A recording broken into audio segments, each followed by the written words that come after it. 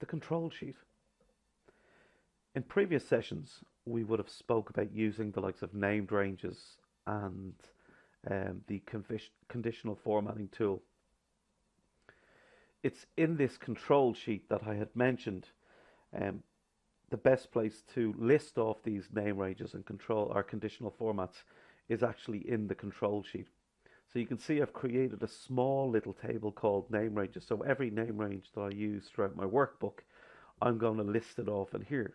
And what it does is it just gives the user, as I said before, a heads up as to the name ranges that are being used within my workbook or the name ranges that are being used within my formulas.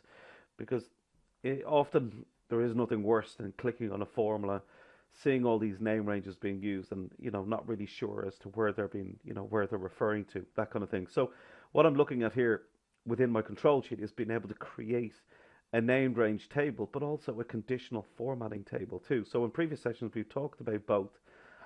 And in both, I have mentioned that it's in the control sheet that I would list off all these um, ranges, or I would list off all these formats. In here, I would also look at the putting in the current date.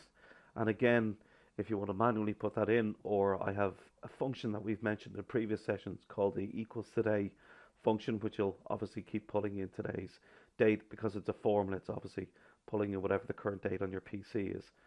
I'm also listing off the currency symbol that I'm using in here. So we're working with dollar, whether we work with the pound or the euro, I could list it off in here as well.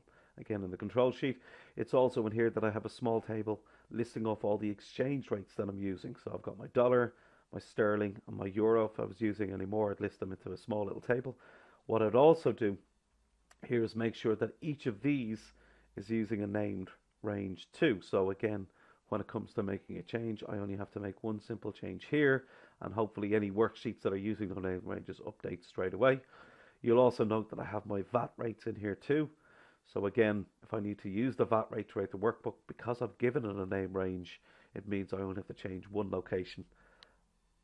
And that's in my control sheet, and any formulas that are using that name range will automatically update. So listing off all of these in the likes of a control sheet just makes working with this workbook that bit easier.